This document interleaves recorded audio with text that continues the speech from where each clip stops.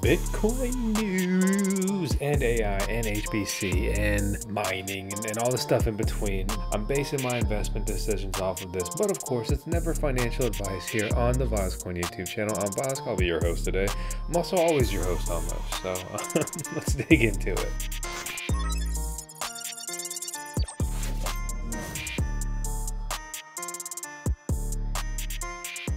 I run my own mining farm and a peasant compared to these top public miners, which now control nearly 1/3 of global hash rate, up almost 10 percentage points year over year. This underscores the shift in how capital access, hardware upgrades, energy diversification have enabled listed miners to expand faster than private peers, even in a post-halving environment marked by lower margins. Taken from the Miner Mag.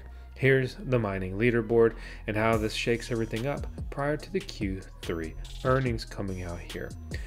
So we look at September 24 and September 25. I mean, like these are crazy differences, right? You know, Mara, big dog, big winner. Yeah, well, guess what? Mara is toast compared to the massive progress that some of these are making against them. One, look at Bitmain's proxy Kango. Oh my gosh, what a move year over year. Then you look at Iron, one of the best investments in a stock that is associated with Bitcoin over the last year or so. But really, like the second tier, as they're called here, are making huge progress. And a lot of these numbers are still things to be very proud of. CIFR doubled, Hive almost 4x'd, Bitdeer 4x'd, Riot 50% up, Iron 3x, CleanSpark doubled and they were already huge. Mara progress, sure.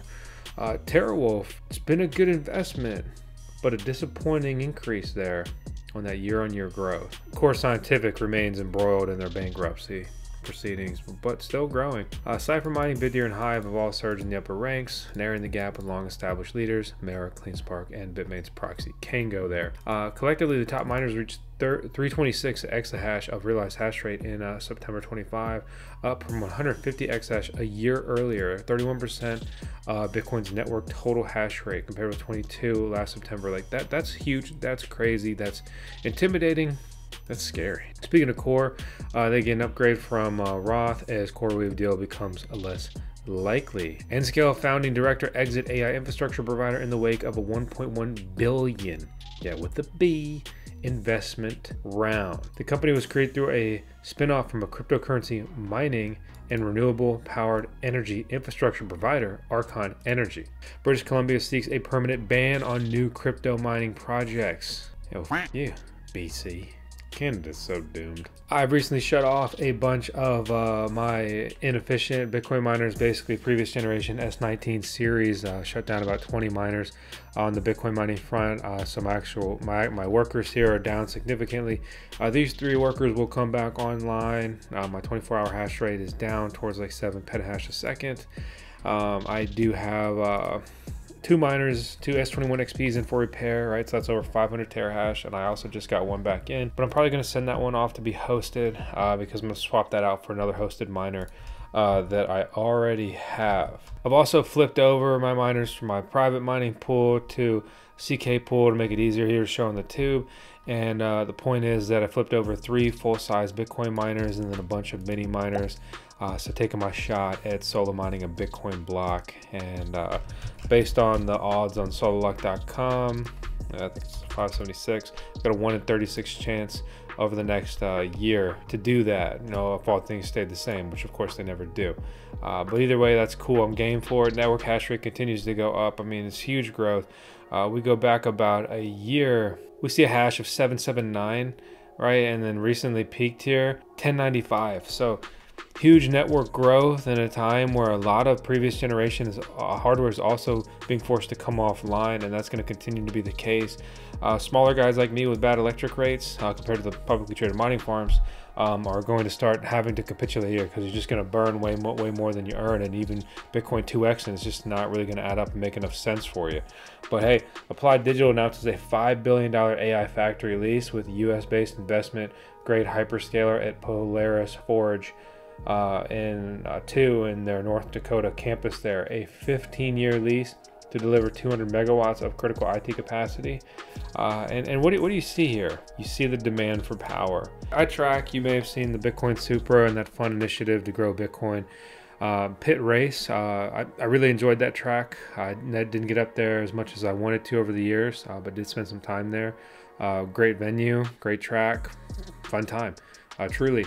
And just out of nowhere, it felt like, right? I mean, they had signed deals with, major car clubs like SCCA for multi-year championships being held there. Signed those documents in just last year, or maybe it was the beginning of this year. Either way, some way, somehow, basically, they got an AI deal. And it's rumors, but it's pretty much like these are definitely true rumors that they've sold for over $200 million this racetrack to be converted to an AI data center. And they're right next to a major power line. And they have this huge infrastructure. They have existing buildings. They have so much stuff pooled already.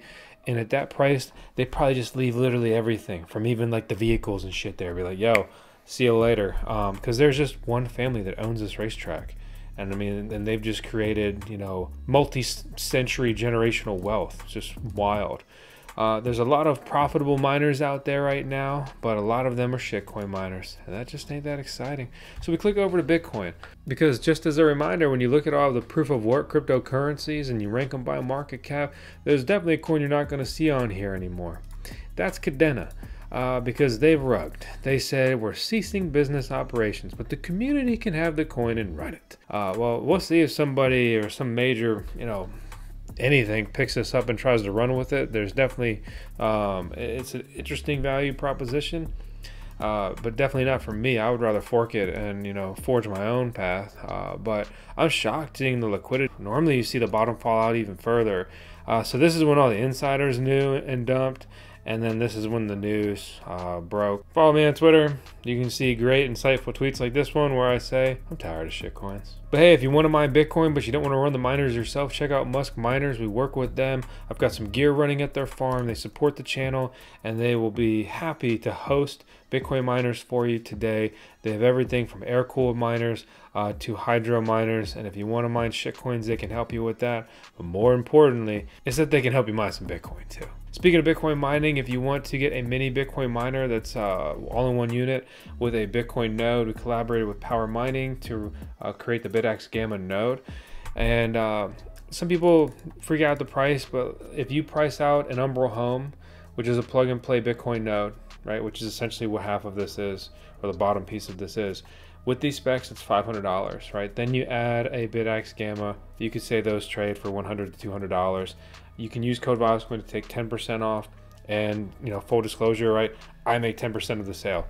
So it may be a wow 7-11 for a BitX at first glance, but it's actually priced really competitively compared to competitor products. Looking at current miner prices, right? So we normally use resellers here because that's like what these miners actually trade at, whether it's a little bit higher or a little bit lower direct from manufacturers for numerous reasons. Of course, we have an affiliate link. Everybody has the ability for affiliate links and stuff like that to order miners from Coin Mining Central. And you can use, again, code VoskCoin to save some coin here too. But why I bring this up to stand out, right? If you want basically the best current generation Bitcoin miner you can get, like on the higher end, new dollar for dollar, you're looking at the Bitdeer Seal Miner A2 Pro, 255 terahash a second. If you want the next generation efficiency, it's the S23 right now at 318 terahash at a lower power consumption, but a crazy price, $8,700.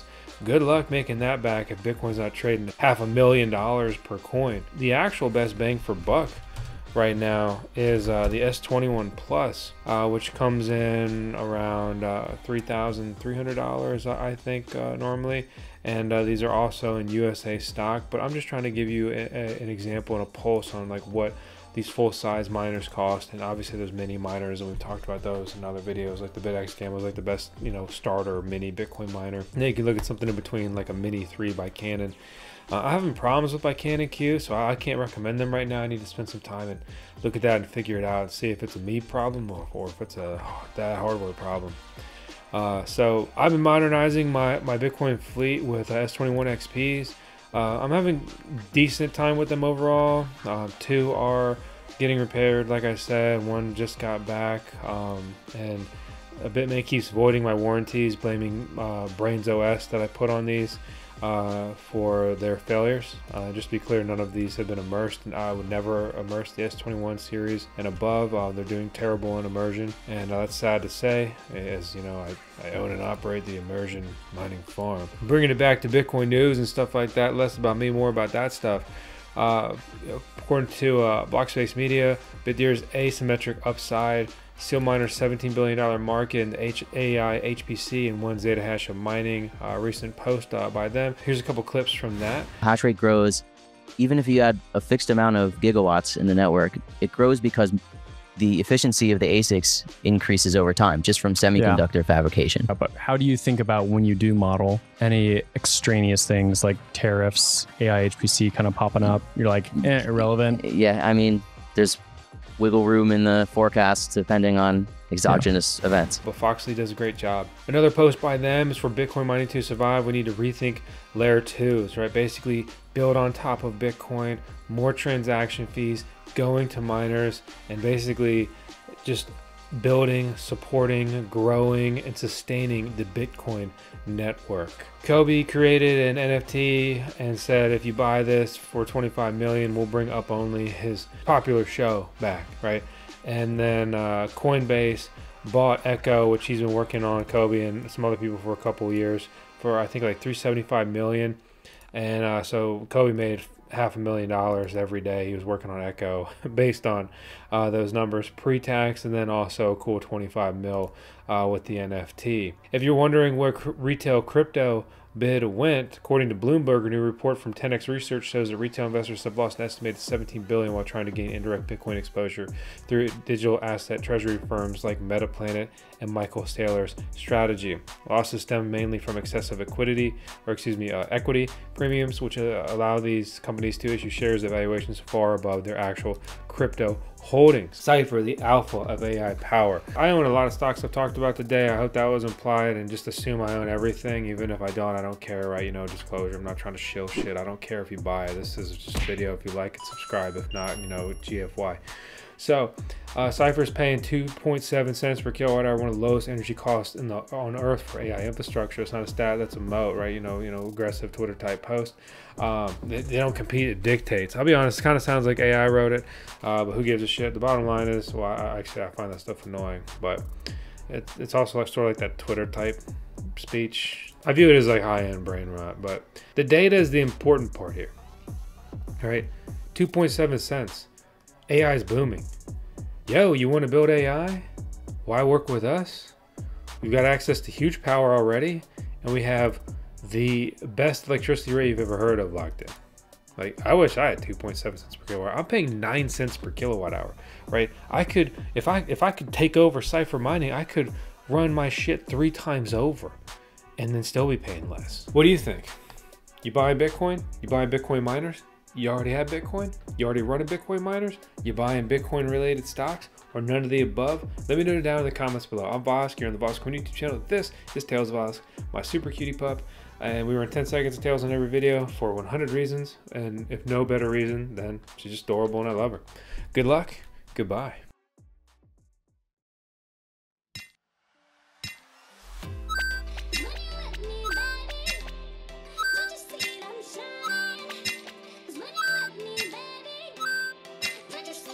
Shine.